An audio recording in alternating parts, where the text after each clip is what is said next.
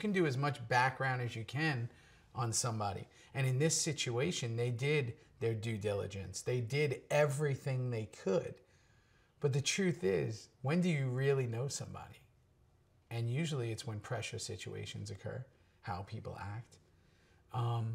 Behind closed doors, people aren't sometimes as they appear. And, you know, John and Laura, the characters, you know, played by Regina and Morris, you know, they get a pretty big surprise, because sometimes the hope of what they want so bad in life blinds them from maybe seeing things that they could have seen from the beginning.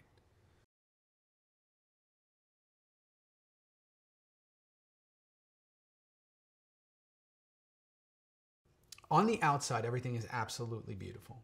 This beautiful house, this beautiful life, beautiful jobs, beautiful everything. But they have one thing that they can't get. They want a family. They want a child. And now we get to peek into their life in that process. So for Laura, being at the center of this story, she's the one who wants this. She's the one who will do anything to have this child. And what she has to deal with mentally, not just with Anna, not just with Mike Mitchell, but with her husband.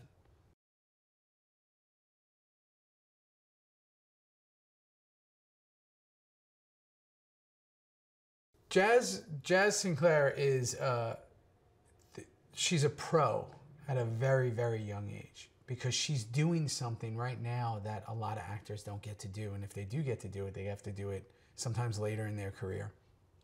She's basically playing two people in a film. Sometimes three, sometimes four when she's with Mike. When she's alone, you know, there's a character. There's a character in front of John. There's a character in front of Laura. She's putting on all these different faces. That's why you get into this racket. That's why you want to do this. And for her, the way she's handling it, the way she's going about it is incredible. Her work ethic is, you know, second to none. She knows how, you know, incredible the opportunity is, and she's just, you know, coming in swinging and ready to go.